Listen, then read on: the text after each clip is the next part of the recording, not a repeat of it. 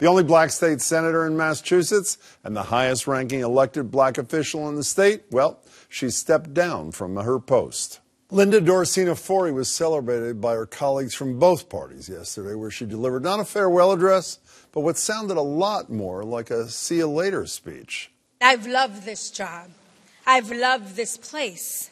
I've loved my constituents and you, my colleagues. And my heart is full today. This is not a forever goodbye. This is not a sad farewell. She announced her resignation last month to the surprise of many and declared her plans to take a new job at Suffolk Construction as the Northeast Regional Vice President for Diversity, Inclusion, and Community Relations. Linda Dorcena Forry joins me now. Hey, Linda, nice to see you. So we've all read it, but give me a short version. Why did you decide to make this move? I felt like it was time. You know, I spent 22 years in public service, 13 of it in elected office. And, you know, I had to make some decisions, you know, for my family and my parents as a sandwich generation person. Is money a big part of the deal? Not money. You know, I feel that, you know, I spent 22 years. It's time to get like some private sector experience. And I think it's always a good thing. I think it'll make me a more well-rounded person, individual. So it wasn't to avoid hosting the St. Patrick's Day breakfast? Not at all. Okay, come on, fine. Not at all. What are you proudest of from all your years up there and in public service? What's the one or two things that you feel best about? Oh, my gosh. Okay, I have several. I would say the piece around transportation, you know, bringing more transportation access to my community of Dorchester and Mattapan. I would say, you know, the whole piece around housing and creating opportunity. But one of the big ones is really about intentional inclusion. You know, when you look at the headquarters hotel that's being built on the South Boston waterfront, you know, and with Massport, you know, there's a significant number of participation by people of color. That did not happen by accident. It was legislation that I crafted to make it happen. I suggested, not having spoken to you on the radio, that if you had had the votes for Senate President to succeed Stan Rosenberg, you wouldn't have quit. Was I right? I mean, no, I would not say that. You had I'd say the votes? Wait a minute. You know what? We decided to vote for Harriet Chandler, right, as a transition candidate, but not just a transition. She's a great leader, and I'm happy she's the Senate President, and really I'm rooting for her. I can tell you my colleagues did reach out to me. I did look at the Senate President, see, and there were two things that came to bear, right? One, that there was a significant number of senators that felt that Stan Rosenberg can come back to lead the body. Were you one of them? I felt back then like I do now. We needed to do a clean break, that he should not come back as Senate President. And the second one was, you know, we decided to go and support Harley. Do you, this may be unfair, but did you not feel a special burden as the only black state senator? There is one black mayor in Massachusetts. There is 0 black senators. There are 5, by my count, black members of the 160-member House of Representatives. Does that weigh on you? No doubt it does. I got to tell you, it does weigh on me, Jim. And, you know, for months, because I've thought about this, you know, for a while. And, you know, every time, you know, I would think about it with my husband, you know, a crisis would happen nationally, right? And the tone and the rhetoric would come forward. And my husband would say, okay, Linda, you know, you're the only black senator, you know, let's take a pause. You know, but I really felt like this was the moment. You know, opportunities like this don't come all the time.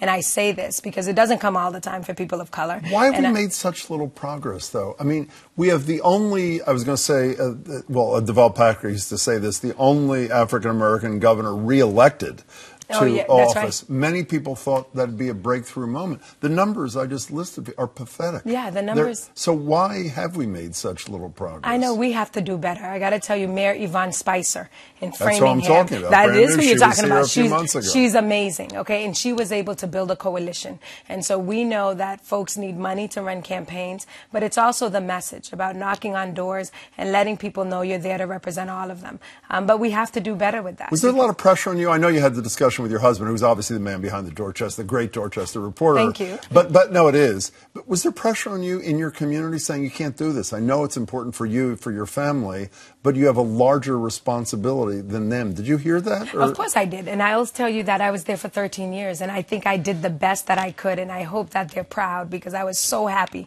to represent the 12th Suffolk District and then the 1st. So Mattapan, Dorchester, South Boston, and Hyde Park, and Milton.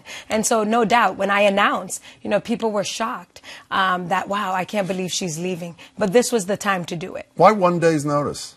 Well, it wasn't really 1 day's notice. Well, okay, well, you know, it felt like 1 day's notice. But then I came back yesterday and I did my farewell speech. But I'll say to you that, you know, but people had set the stage too. I don't think this is something that's abnormal to leave public service, though it doesn't happen often. But Governor Deval Patrick did it. Governor Baker did it. You know, and they were there yesterday as well. Okay, we're going to look forward for the final minute, but by looking forward, to look forward, we have to look back to one of your finest moments. Here it is. You know, we're just going to stick with the one token Republican this year. Ironically, though, I used to be the token at this breakfast. Okay, so who's going to host the St. Patrick's Day breakfast? Don't tell me, we'll announce soon. Who's it going to be? Wait, no. Is it going to be you as a surprise? No, I am not hosting the breakfast, but I am raise working your right with the hand South and say, Boston I'm not delegation. hosting the breakfast. What? Raise your right hand and Oh, say, yeah, I'm not hosting. I am not hosting the breakfast. Do you know who's going to host the breakfast? No, we're working on it. Literally, it's between Congressman Lynch, City Councilor. I think, you know, we're working it out to see who it's going to be. But I know, I'm telling everyone the breakfast is happening because I know that was a concern. Like, wow, what's going to happen? This tradition has been going on for 65 plus years. Dozens of people. It will be fine. One last thing, that never say never at the end. Did we read more into that than we should have? We only have a few seconds. When you basically said, I'm not really saying goodbye, I could be back here someday. I mean, I say this because I love the work that I've done for 22 years. And again, like Governor Patrick and Governor Baker, you can leave and come back and serve in a different way with the private sector experience and the business lens.